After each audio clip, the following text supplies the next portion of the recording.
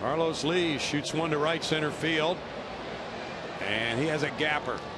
Picked up by Jay Bruce. Hunter Pence around third to score on the RBI double by Lee.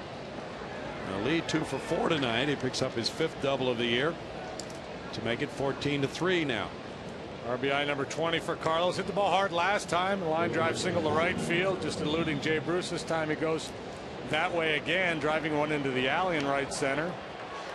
And even though the game appears to be a lost cause, continue to have good at bats, try to build a little momentum as an individual hitter, and maybe it'll pay off down the road.